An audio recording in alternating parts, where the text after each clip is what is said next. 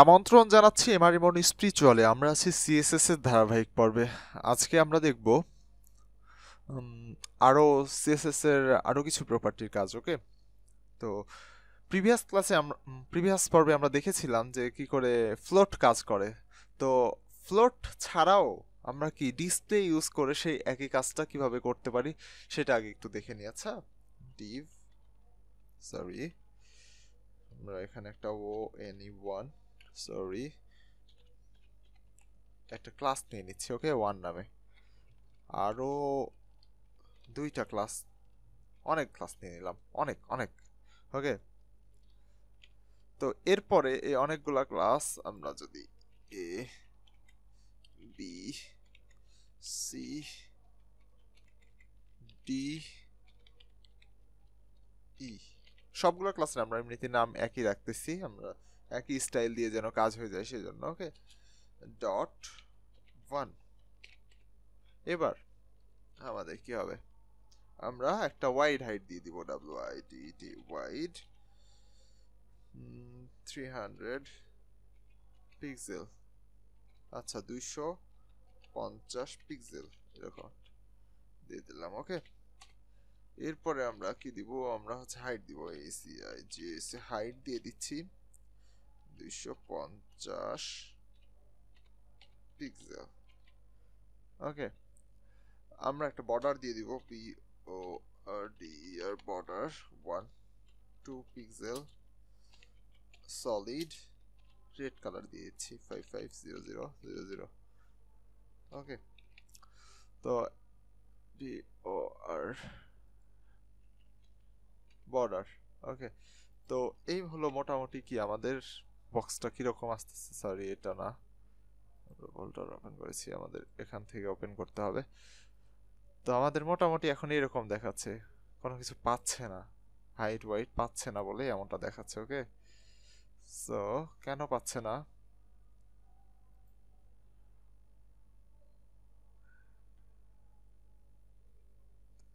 ও আচ্ছা, হোয়াইট পেয়েছে বাট হাইটটা 25 দিয়ে রেখেছি আমি। ওকে, তা আমি 250 একটু ছোট হয়ে যায় সাইজটা, হোয়াইটটা আমি এটা 350 করে দিই, 350 করে দিলাম জাস্ট। এখন যদি আমরা লক্ষ্য করি এরকম, আর আমি আরেকটু কিছু ইয়া করে নিচ্ছি, স্টাইলগুলো করে নিচ্ছি একটু ফাঁকা, মার্জিন MARG মার্জিন 5 পিক্সেল, চারিদিকে 5 পিক্সেল করে পাক আমি সেটা চাচ্ছি। ওকে, তা এখন আমি চাচ্ছি কি ফ্লোট ইউজ না করে এই বক্সগুলো সাইডে নিয়ে আসতে। তাহলে আমাদের কি করতে হবে, তাহলে আমরা এখানে বলে দিব যে display DISPLA display inline block BLOCK display inline block. এটা যদি আমরা বলি তাহলে কি হয় দেখি, ঠিক আমরা যে রকমটা ফ্লোট ইউজ করে করছিলাম সেম কাজটা এখানে ইনলাইন ব্লক দিয়ে হয়ে যাচ্ছে, ঠিক যেরকমটা চেয়েছিলাম। ওকে, নিশ্চয়ই বুঝতে পেরেছেন যে কি করে কি হলো। এখানে এখানে আমরা ফ্লোট ইউজ করে করছিলাম, যদি আপনারা ফ্লোট ইউজ না করতে চান ইনলাইন ব্লক ইউজ করলেই কি হয়ে যাচ্ছে আমাদের কাজটা। ওকে, যদি সেম নামের আমাদের কি হয় বক্সগুলো হয়ে থাকে। ওকে, তো এরকমভাবে খুব সহজে আপনারা কি ইনলাইন এর মাধ্যমে করে ফেলতে পারেন, ইনলাইন ব্লকের মাধ্যমে। তো ইনলাইন ব্লক কিভাবে কাজ করে বুঝছেন। এবার আমরা যেটা দেখব সেটা হচ্ছে আমরা এই বক্সগুলা সরিয়ে দিচ্ছি, এই বক্সগুলো আমাদের আর প্রয়োজন নেই। আমার যেটা দেখানোর ছিল আমি অলরেডি দেখিয়ে ফেলেছি ইনলাইন ব্লক কি কাজ করতেছে, সো আমি এটা সরাই দিচ্ছি। সরি, এখন আমরা যেটা দেখব সেটা হচ্ছে আমি আরো একটা ক্লাস নিচ্ছি, ডট ওয়ান এই নামেই নিচ্ছি। এখানে আমি কিছু লিখব, সে লেখাটা আমি একটু কপি করে নিয়ে আসি। ওকে, আমি একটু লরেম ইপসম লরেম ইপসম থেকে একটু লেখা কপি করে নিয়ে আসি।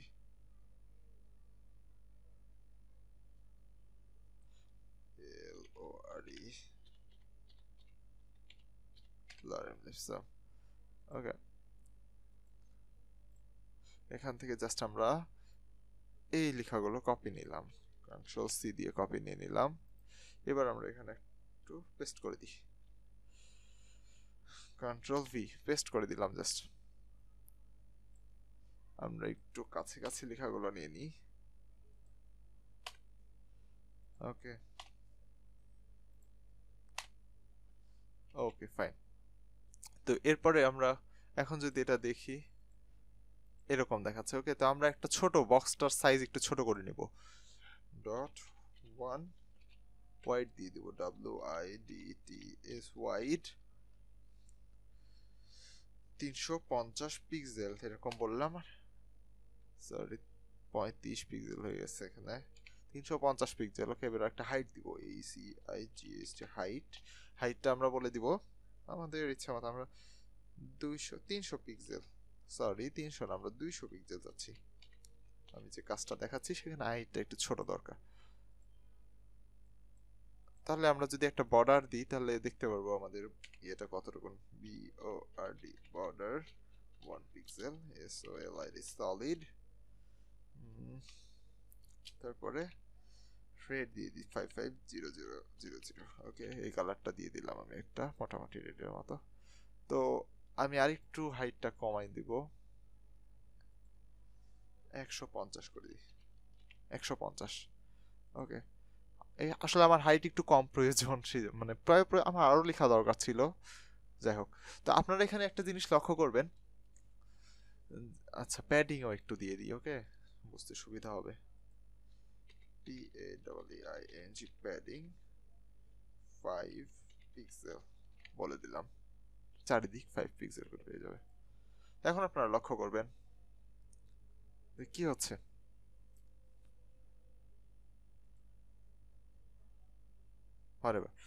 তো এখন যেটা আপনারা লক্ষ্য করবেন যে এটা বাইরে চলে আসতেছে, লেখাটা আমার বক্সের বাইরে চলে আসতেছে। তাহলে কি, যখন আমি অনেকগুলো বক্স নিয়ে কাজ করব তখন এই সমস্যাটা হলে তো প্রবলেম হয়ে যাচ্ছে, তাই না? তাহলে আমরা এই লেখাটা কি করে এই বক্সের ভেতরেই থাকুক, তাহলে বক্সের বাইরে যে লেখা যাবে সেটা আমরা শো করব না। এরকম যদি কিছু চাই তাহলে আমাদেরকে বলে দিতে হবে, এটাকে ওভারফ্লো বলতে হয়, OVERFLO, ওভারফ্লো। এই প্রপার্টিটার নাম হচ্ছে ওভারফ্লো। এটার মাধ্যমে আমরা বাইরে যেটা সেটা হারাই দিতে পারবো, সেটাকে বলে দিব HIDDEN। হিডেন যদি বলে দিই তাহলে এই তো বক্সের বাইরে যে লেখাটা সেটা কি চলে গেছে। ওকে, এবার আমরা কি চাচ্ছি, আমরা চাচ্ছি যে অনেক সময় আমাদের অনেক বক্সের এরকম অবস্থা থাকে যে আমরা ওভারফ্লো হিডেন করে রেখেছি, তো মানে একই নামের অনেকগুলো বক্সে। তো যদি আমাদের কোনো বক্সে এরকম প্রয়োজন পড়ে যে শুধু একটা বক্সেই আমরা শো করাতে চাই, তাহলে আমরা এখানে ভিজিবল লিখে দিব। ওকে, VISIBLE, যেটা ডিফল্ট ভাবে চালু থাকে ভিজিবলটা। ওকে ওকে, ডিফল্ট ভাবে যেরকম থাকে। তো এটা প্রয়োজন পড়তে পারে, যখন পড়বে তখন আপনারা ইউজ করবেন। এবার আমরা দেখব যে আমরা চাচ্ছি না যে এটার বাইরে থাকুক। ওকে, কিন্তু আমরা এটাও চাচ্ছি না যে এটা হারাই যাক। আমরা এখানে এটা চাচ্ছি, কিন্তু হচ্ছে আমরা চাচ্ছি না যে এটা শেষ হয়ে যাক, মানে যেরকম হিডেন করলে হারাই যাচ্ছে, আমরা হারাইতে চাচ্ছি কিন্তু হচ্ছে এখানেই থাকুক, আমরা যেন চাইলে দেখতে পারি। তাহলে আমরা কি করব, আমরা এখানে SCROLL স্ক্রোল এটা যদি বলে দিই তাহলে কি হয় দেখি। এবার আপনারা নিশ্চয়ই লক্ষ্য করবেন যে আমাদের ওয়াইটের বাইরে, হাইটের বাইরে কিন্তু যায়নি, কিন্তু হচ্ছে কি হয়েছে, ওখানে কি স্ক্রোল ফ্রেমের মতো তৈরি হয়ে থেকে গেছে, তাই তো? তাহলে আমাদের লেখাটাকে হারাচ্ছে না। আপনারা খুব সুন্দরভাবে এই বিষয়টা করে ফেলতে পারেন, লেখাটাও হারাবে না এরকম ভাবে। তো আরো একটা জিনিস আছে, আমরা জাস্ট এটা সরাই দিচ্ছি। এই সেম স্ক্রোলিং এর কাজটা আমরা অন্যরকম ভাবে করতে পারবো। কি দিয়ে করতে পারবো দেখি, আমরা করতে পারবো আরেকটা জিনিস, অটো, অটো দিয়ে করতে পারবো। মানে এটা এবারও যদি আমরা রিলোড দিই লক্ষ্য করবেন সামান্য একটু চেঞ্জ, নিচের স্ক্রোলিংটা আসে নাই, তবে এই যে অটো হলেও কি আপনার এরিয়ার বাইরে যাবে না, কিন্তু কাজ ঠিকই হয়ে যাচ্ছে। ওকে, তো এরকম ভাবে আপনারা কি ভিজিবল ওভারফ্লো ব্যবহার করতে পারবেন। তো আশা করি বুঝতে পেরেছেন। আজকে এতটুকু।